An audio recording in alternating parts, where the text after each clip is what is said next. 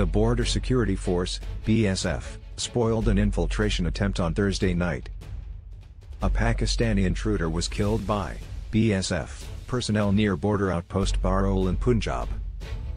The BSF troops opened fire after noticing suspicious movement in paddy fields at around 9:45 p.m.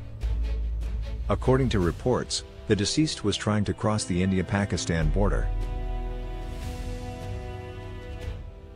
Till now, the identity of the intruder has not been received by force.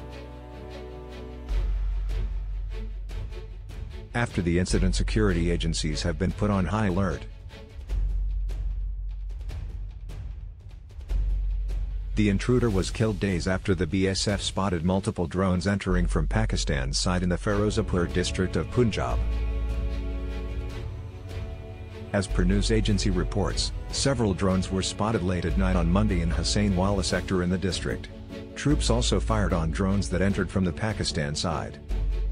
Earlier this month, intelligence agencies informed the Ministry of Home Affairs, MHA, that Pakistan state actors were behind the weapons dropped by drones across Punjab in September.